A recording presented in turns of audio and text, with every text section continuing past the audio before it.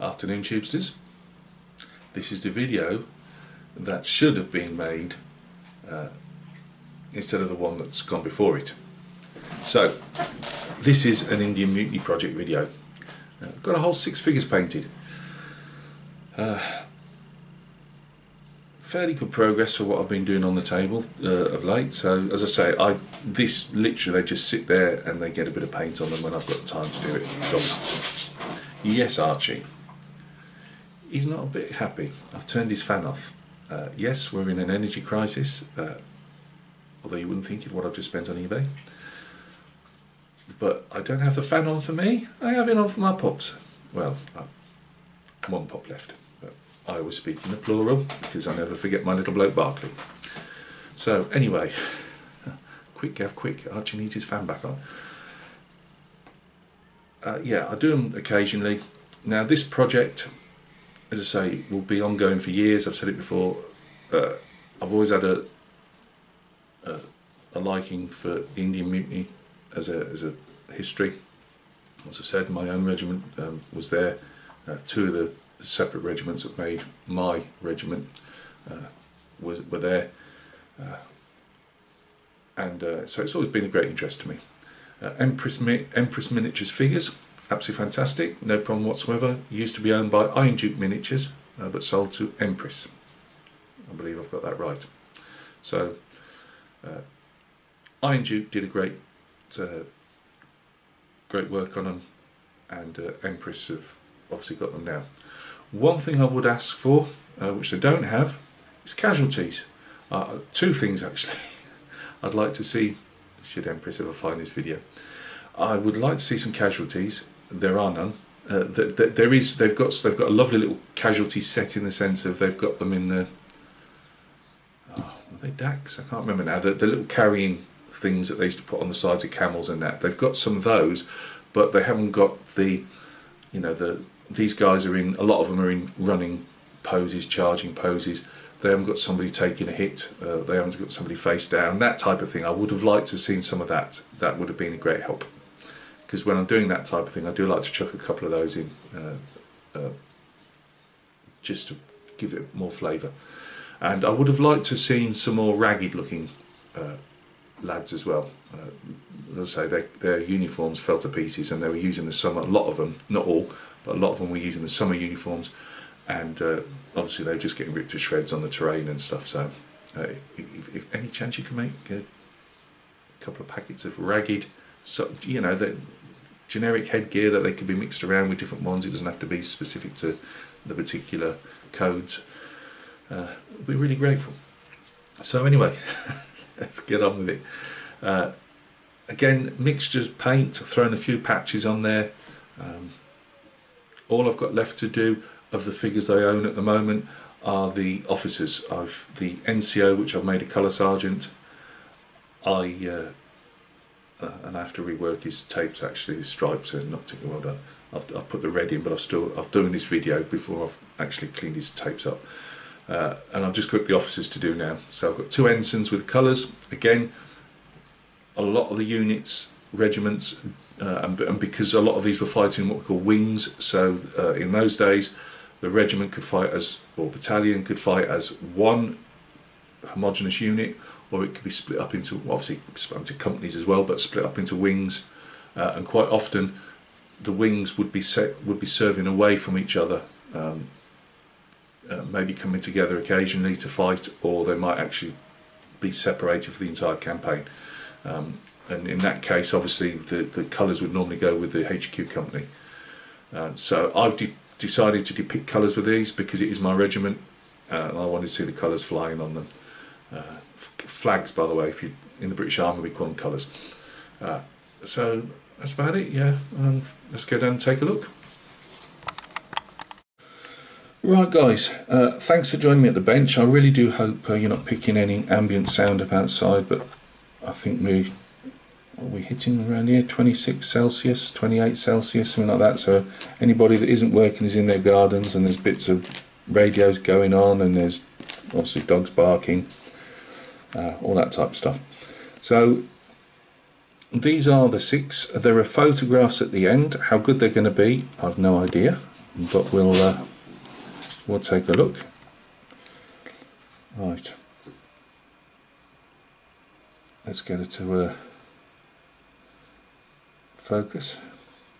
Again, I've tried patches in varying colours just to show that they've found a bit of material, and they've obviously patched up what they've got. So we've got a loading guy there. Again, I've tried to mix up slightly the colours on the uniforms, just to again give us that real campaign look. Again, I've got the faces to glow a bit. The faces are very small. Again, that's not, when I say small, I don't mean that Mr. Hicks has sculpted small heads compared to the bodies. I just mean, there's not a lot of facial features there for you to really dig at with a paintbrush. So I've tried to give them a glowing look as well, just to make them jump out slightly. Same with the arms. Some of the bread bags I've dirtied up, some I haven't. Again, it's all hit and miss. The same with the cartridge boxes. Some are worn, some have got staining on them, some are fairly, as if, I wouldn't say come off the parade ground, but the drum, are really digging around for the chords on the bugle and the drum. In the end, I've coming up with the I'd seen some of the 64th earlier drums.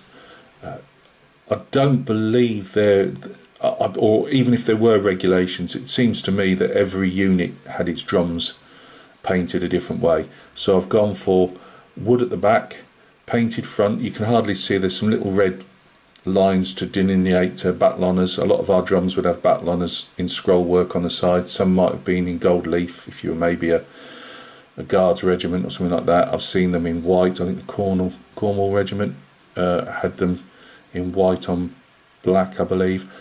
So I've gone for the black, which is the regimental colour. I've just literally splodged a bit of light paint because it's facing down. You're not going to see it, but I normally have the colours on the front crossed over, then with the unicorn and the lion either side of it, which is like the Royal Seal? Something, I can't remember what that is, but it's the government seal or the Royal Seal, something like that. The chords, I've just gone for red and black in the end because I couldn't see if there was a yellow in there. The two main colours that made up my regiment when I was in, my part of the regiment lasted from 1959 to 2014, and black and yellow were the colour because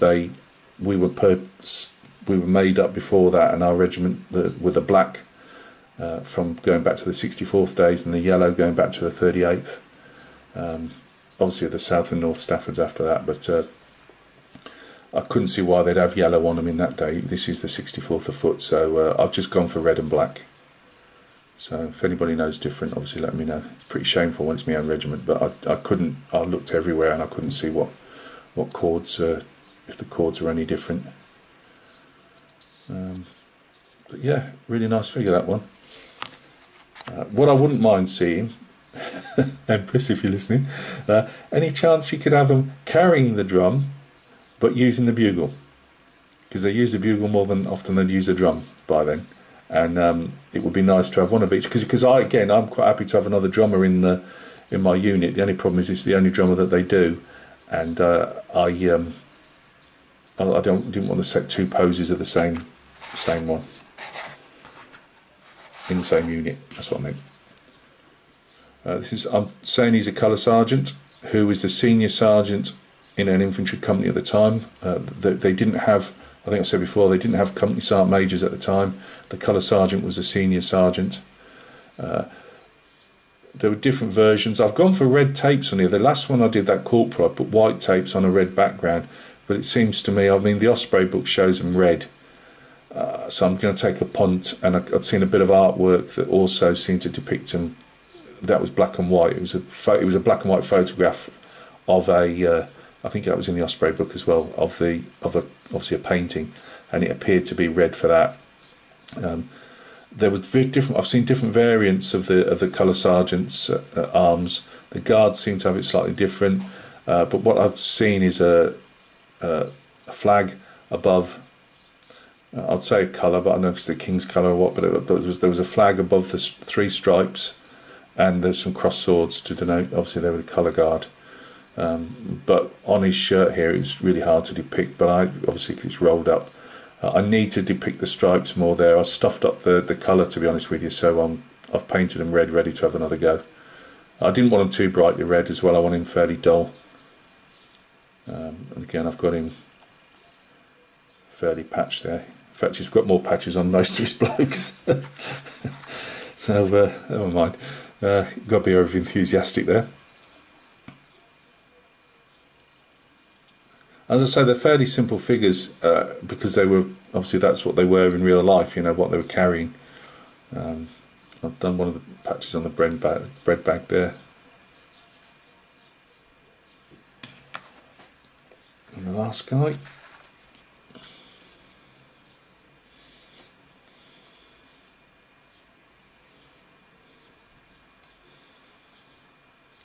can hear my computer's going overtime. Trying to upload the giant ramble video that I've just done. Here we go. He's got a fairly youngish looking face. They weren't all old blokes with bristly beards. There we go.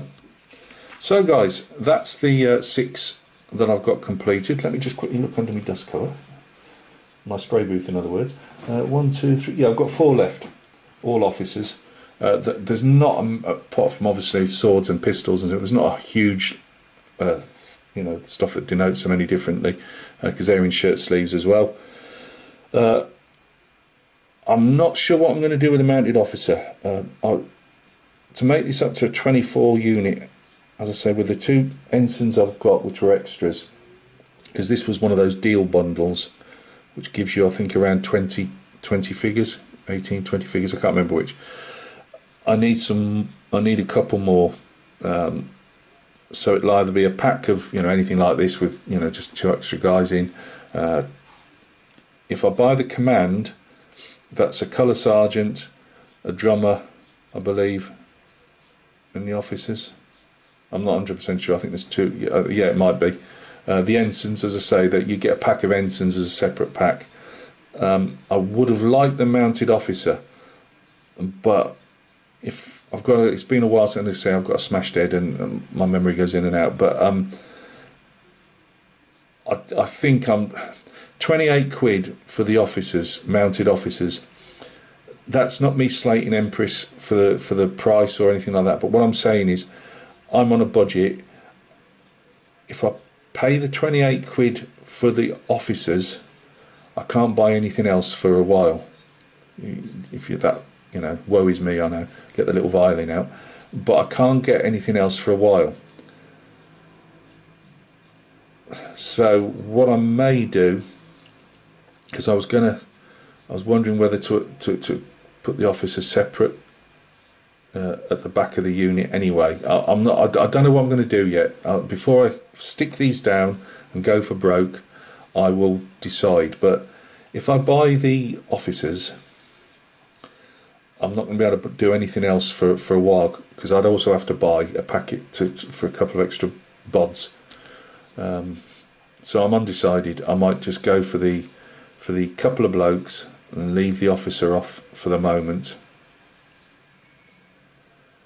because I could always enlarge the unit and do another stand with any extra odds and sods I've got and put the officer on afterwards. In fact, they actually say that. I'm not sure if it was said on Mike Snook's or on I think it might have been on Mike Snook, who's Iron Duke Miniatures, when he still got all his stuff up for when he originally did it, and he said, you know, you could always, the officers are like that, so you can add them at a later date, and I might have to do that, because I'd like to build some units up. There's officers on foot. It's just that normally there'd be a mounted officer, not so much seen at the front. Normally regulations would have the officer at the back, I believe. Can't remember now off the top of my head if the majors, I believe the 2 majors might have been, or at least one major mounted, or lieutenant colonel mounted, and the adjutant was normally mounted as well. All the officers were mounted when they were actually on the road without going into battle. They all had their own, from little ponies to chargers or whatever, however rich the officer was to feed and buy his own charger or horse. That's what they did. They weren't going to go walking with the men, not if they could help it. But they did fight on foot when it came to fighting. So yeah, it might be, once I've done those, based them,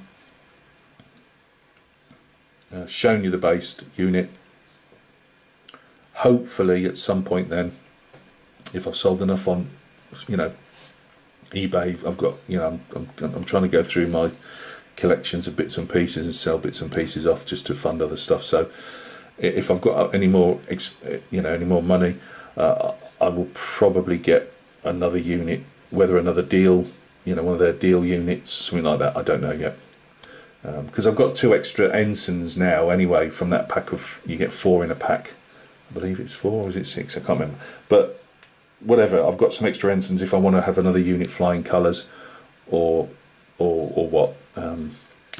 So yeah, I just think to pay the £28 is it or whatever for the mounted officers, it's something I could do at a later date and then add the officers to whatever units I happen to have had at the time, if that makes sense. It's a shame, for the ooh-ah effect right now, but as I say, £34 for a unit deal of 20 odd figures and £28, I believe, for the mounted officers. It's I might as well pay that extra few quid and get another unit when I'm ready to.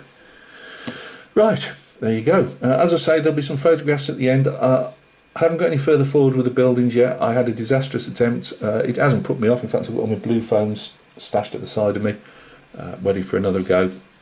But this time I'm going to do it properly rather than off the cuff, and I will actually make some up in card first as a template, put it on top of the, because I've got all my measurements right. It just looked naff. So I'll reuse all that cut up stuff on another building or something, and we'll have another go on that as well. So thank you very much for stopping by and taking a look.